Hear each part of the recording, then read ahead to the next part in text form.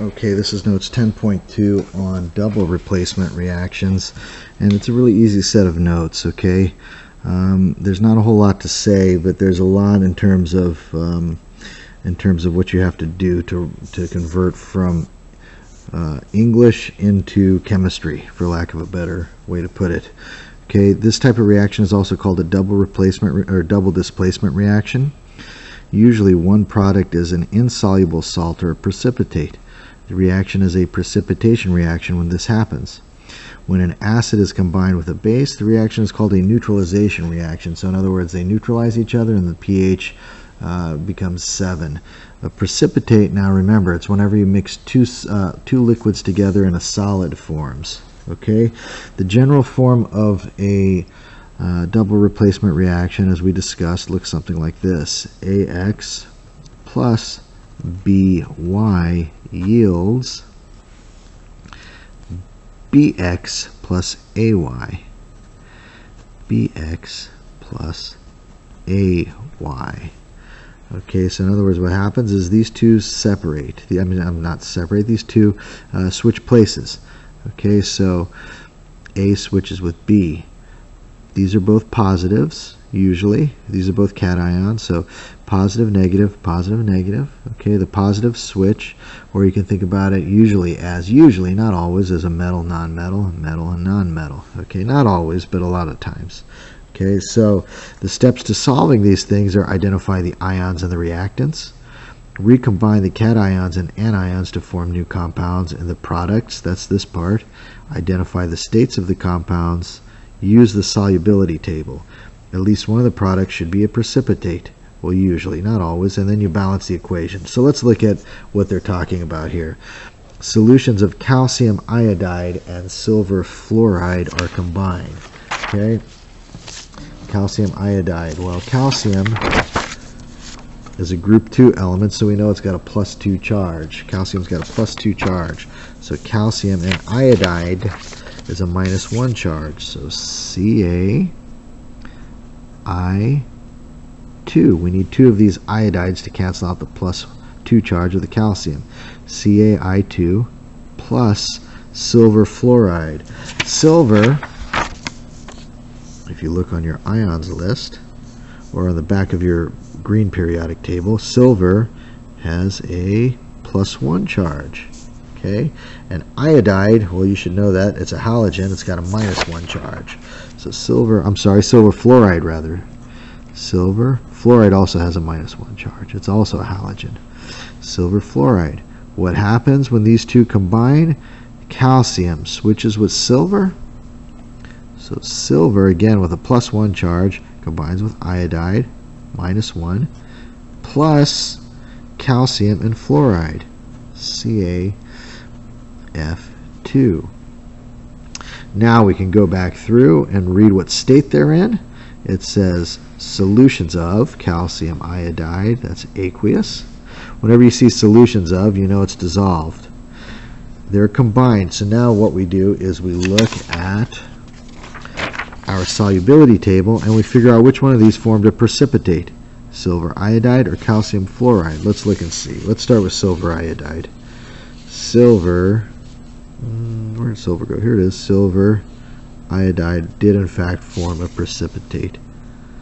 Okay, and what about calcium fluoride? We can look just to be certain. Calcium fluoride, oh, look at that, calcium fluoride also did. Okay, calcium fluoride also did. So in that case, you've got 2 precipitates that occurred. Okay, now the next step is to go ahead and balance the equation. Over here I've got 1 calcium and 1 calcium.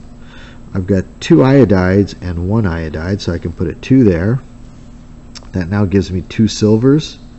I can put a 2 there. And that also balances out the fluorides. I get 2 fluorides. So that is done. That's how you do these. You're bringing everything together that you've learned. Okay? Go ahead and copy that. And we'll move on to the next. Solutions of aluminum chlorate and potassium hydroxide are mixed. Aluminum chlorate. So aluminum, looking here, where did it go? Aluminum. Aluminum forms a +3. Chlorate forms a minus 1. So I'm going to need 3 of these chlorates to cancel out that plus 3 in aluminum. So here we go. Aluminum chlorate, ClO3, and I need 3 of them, plus potassium hydroxide, KOH, yields potassium and aluminum switch places, so that's going to be potassium chlorate, KClO3, plus aluminum hydroxide, AlOH, and I need 3 of those. Aluminum hydroxide. Okay, now I can go back to my solubility table. Aluminum hydroxide is a solid. And what about potassium chlorate? Potassium, oh, look at that. Everything that forms with potassium is aqueous, so I can put an AQ there. And I've got, in fact, solutions of both to begin with, so I can put AQs there. And again, my last step is to balance. So I've got 1 aluminum here, 1 there. I've got 1 hydroxide here and 3 there. So what I'm going to do is put a 3 in front. That gives me 3 potassiums. And I've got 1 over here, so I put a 3 in front. Now I've got 3 potassiums. I've also got 3 chlorates and 3 chlorates. So I am balanced. Okay. Lastly, by the way, I'm going to show you today in warm-ups and hopefully you will have picked this up, that you can treat these polyatomic ions like chlorate and hydroxide. You treat them as one unit when you do your chart. That way it's a lot easier and a lot faster for you to balance these equations. Okay, next up, solid cupric acetate is dropped in water. Solid cupric acetate. So if you go back to our ions list, cupric is copper 2, okay, and acetate has a minus 1, okay, C2H3O2. So we need 2 acetates to cancel out the plus 2 charge of copper 2. So Cu, and then 2 acetates, C2H3O2, and we've got 2 of those. And they said that's a solid. We'll get to the state in a second here. Is dropped in water. In this case, I'm going to do, they're telling us this is a double replacement reaction. So I'm going to write water like this, HOH. And you're going to see why I do that in a second here. When I switch out, if I write it water as HOH, then I can switch out this H and the copper more easily. Okay, you can write it as H2O, but it's more helpful to think about it as HOH. Okay, so if I switch that out, what I end up with is HC2H3O2, acetic acid, plus copper 2 hydroxide. And copper 2 hydroxide again is written this way, CuOH2. I'm going to go and look at my states. That's solid. It's dropped in liquid water, so we write, because water is a pure substance, it's not aqueous. Aqueous suggests that it's dissolved in something, and because water is not dissolved in anything, water is water, it's pure, so we can say L. That's an L for water. Okay, water, typically we use L to show that it's pure. Next, acetic acid is aqueous. Copper hydroxide, let's look and see if copper hydroxide forms a precipitate. Copper 2